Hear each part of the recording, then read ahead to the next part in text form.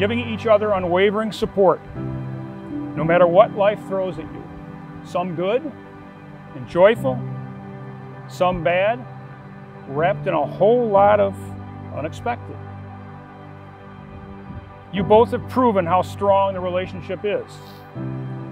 Facing it together, weathering the moments, growing together stronger, leaning on that foundation of your relationship. And this ceremony is another piece of that foundation.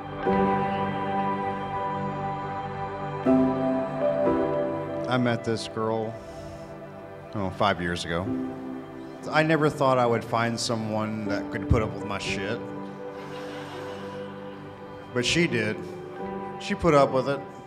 It made me happy, you know, you don't think it's real until it happens.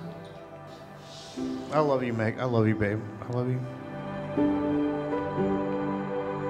Growing up with this guy, he's 6 years younger than me. And in that short 6 years, I learned that 6 years was amazing. I admire the courage, support, love, and patience Travis has for my sister. I feel the two of them have climbed their last mountain. Their love story is fulfilled.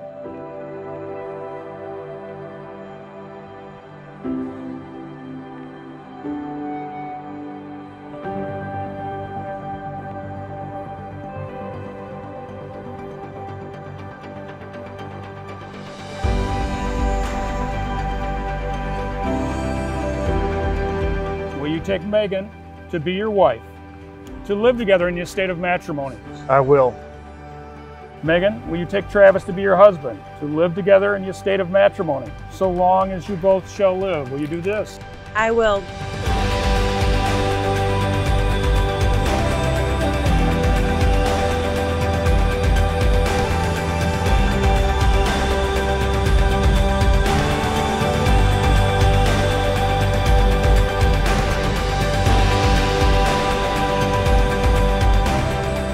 Megan, I make the following promises to you.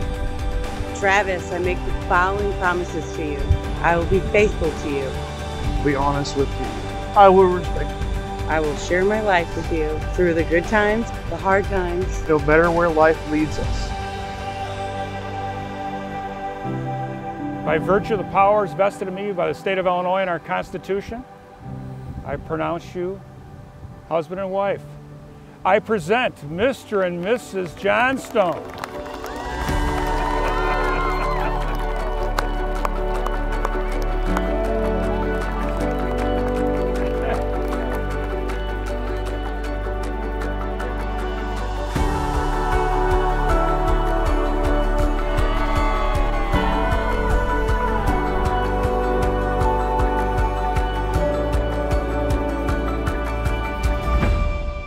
Travis and Megan are like yin and yang.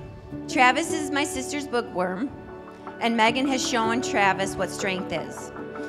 The two of them have climbed many mountains, making them a strong, unstoppable couple. Cheers to Megan and Travis, love you both, and cheers to many years to love and happiness.